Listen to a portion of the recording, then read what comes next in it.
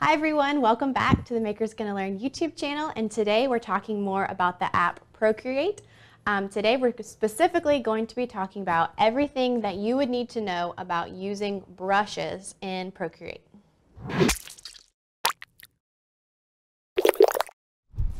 Alright, welcome back to the Procreate app. If you watched our video before about Procreate for beginners, you will be familiar with the layout of this Procreate app. So you will know where the brushes, the brush tools live. So up at the top right corner, we have our brush tool, our smudge tool, and our eraser tool. So I'm going to talk about these more in depth in this video. So let's go ahead and click the brush tool.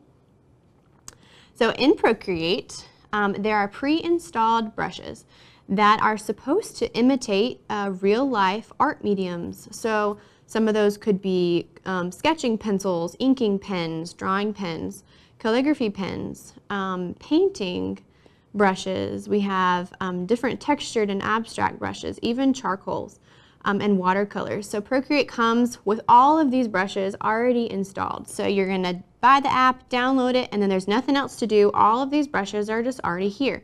And if you have the time, I would recommend just starting to go through each brush category and starting to play around with some of these brushes. And that's what we're going to do today. So let's go ahead and pick some brushes to play around with. I'm going to pick some color.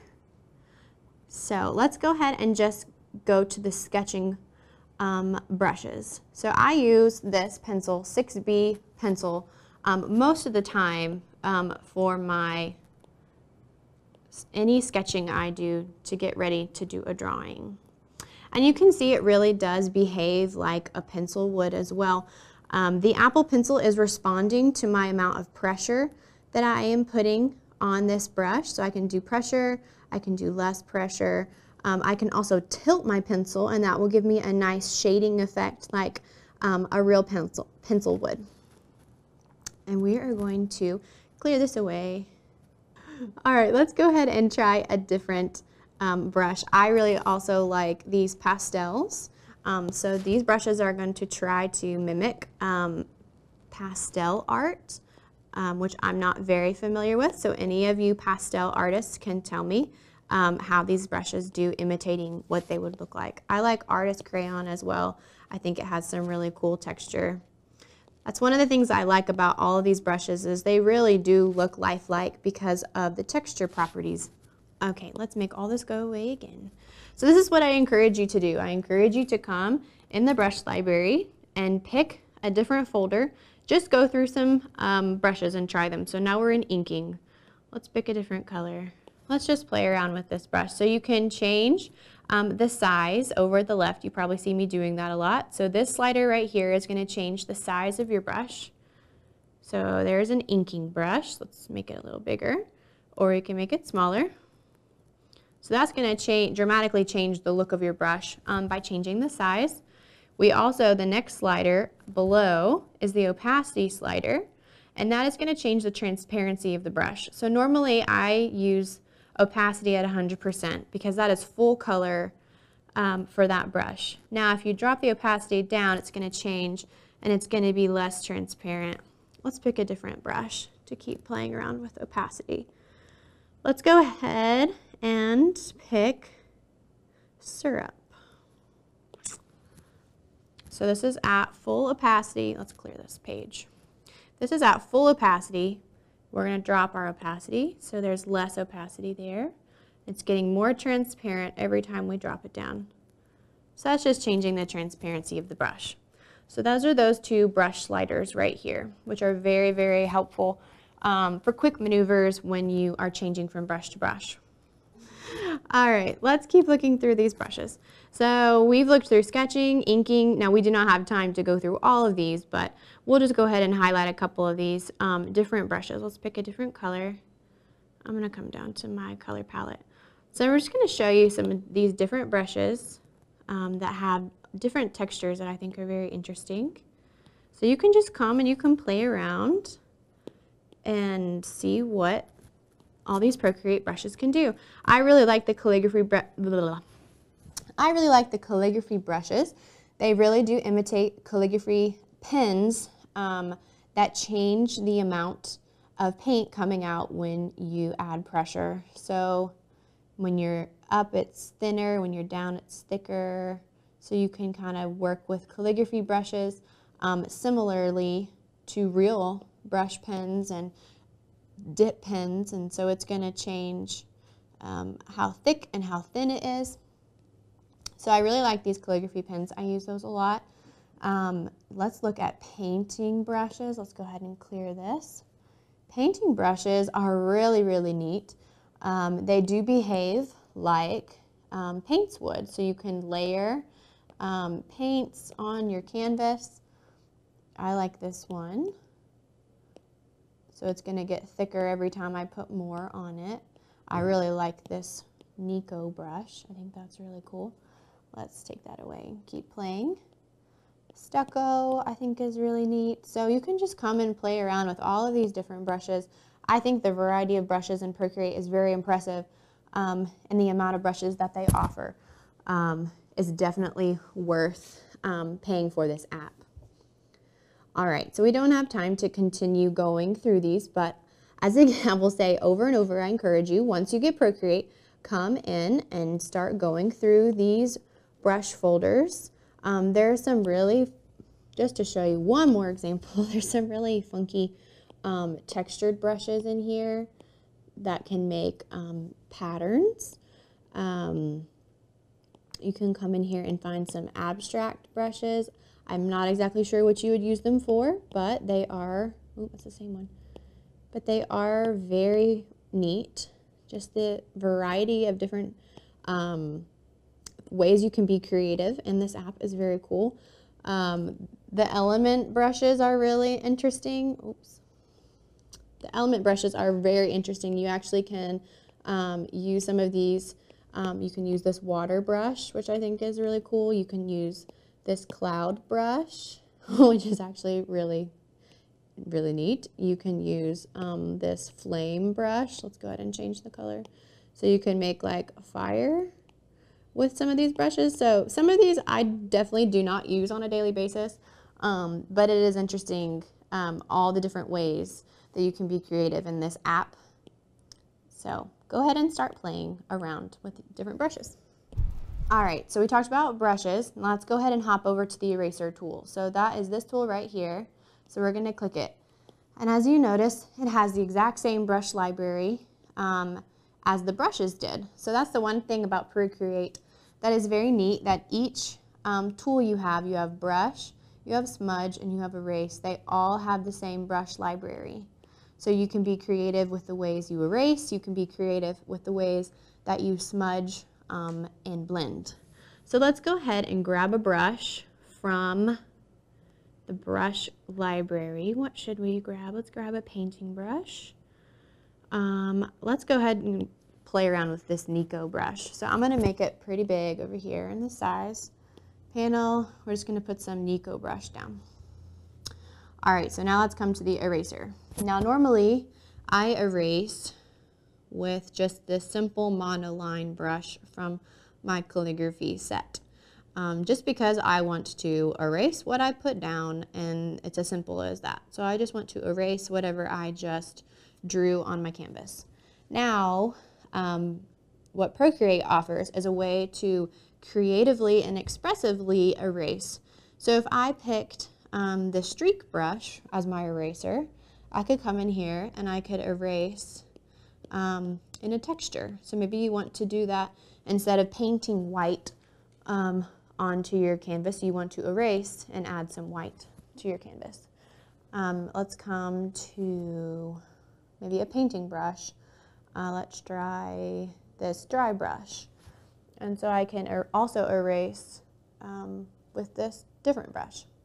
So I think that's just a very interesting tool that Procreate allows you to do. So you're not just erasing with a plain old eraser, but you can actually erase with a brush in the brush library. One thing that's handy is if you tap and hold, so we use the Nico roll brush, we're going to come over to the eraser, we're going to tap and hold, and it will now be set to the same exact brush. So now it is erasing with the Nico brush. So that is a tip, a brush tip. If you tap and hold, it will connect you with the exact same brush you used with your brush tool. So let's just practice that one time. So I'm going to clear. So let's pick, let's go to artistic, and let's pick this one that starts with a Q. Cool. Let's change our color just for fun. So let's put some paint down on our canvas. Oop, the opacity is down. Let's put some paint down on our canvas. And so now we're going to click the eraser and hold. And now we can erase with our current brush. So as you can see, even my edges are going to erase seamlessly because it's the same type of brush. If we had just a plain old monoline brush, oops, where is it? There it is, monoline.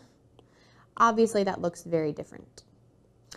So that is one great opportunity that Procreate provides for your art. All right, so we've talked about brushes and erasers. Now let's talk about this middle tool, the smudge tool.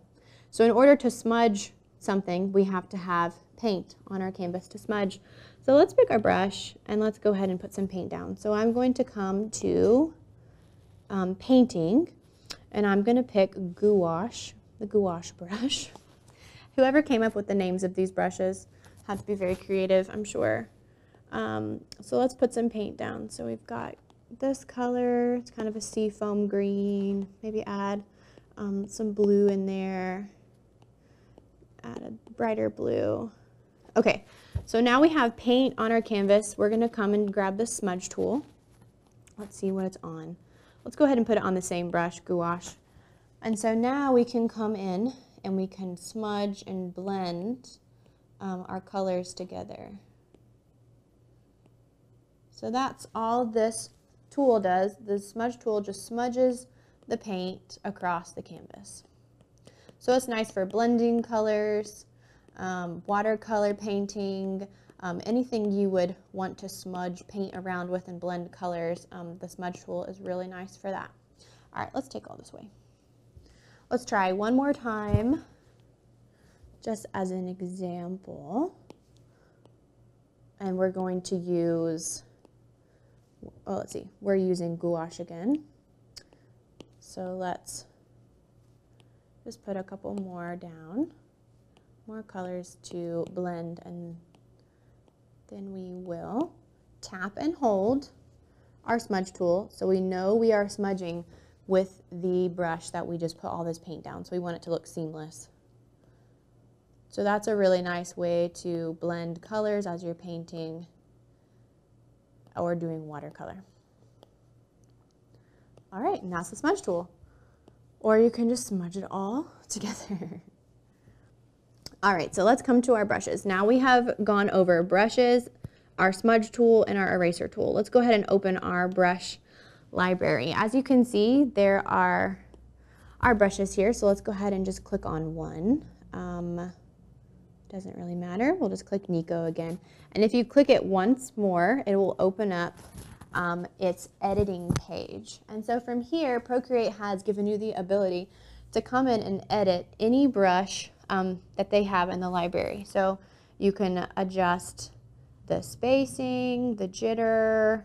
I really don't know many of these different editing abilities because honestly I just don't use them very much. I think Procreate offers plenty of variety of brushes, and I don't really come in and edit any brushes because I just don't think most of them need it. There are enough different types. You don't have to come in and edit. But if you want to edit, feel free to come in here and play around with some of these different brushes and see what how you can change them and edit them.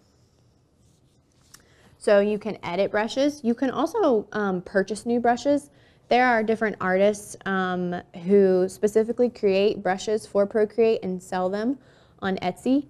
And so you can go and purchase these different brushes and download them right into your brush library. If you think there's a brush that you're looking for that's not reflected here, definitely go and search for that and look. I personally haven't done that much because, again, I just think there's such a great variety of brushes in this brush library, and too many to even familiarize myself with. So I honestly don't buy more brushes because I think there are plenty. But if you think there's a brush that's missing, go ahead and go find another pastel brush or go find another calligraphy brush if you are a hand letterer and think there needs to be more calligraphy brushes. Okay, the last thing I'm going to show you is how to make a brush set. So go ahead and tap this plus icon. We're going to name it, I'm just going to name it MK's Faves because that's what I would want. MK's Faves. So this is going to allow me to pick my favorite brushes and add them to my folder. This is very helpful so you're not just searching and searching through brushes, but once you find some brushes that you really like, you're able to organize them in different folders. So I'm going to add this 6B pencil because I use this one constantly for sketching. So we're just going to drag and drop into there. I'm also going to come down into, let's come down into calligraphy because I personally use this monoline brush a lot. So you can just start adding, oh, where it is? There it is. I also like this brush pen here. So whatever brushes that you end up using a lot, you can start organizing into different libraries for yourself. And there are my 3 favorite brushes. Okay, thank you so much for watching this video about brushes. If you are interested in making money crafting, go ahead and sign up for the free webinar down below. Bye!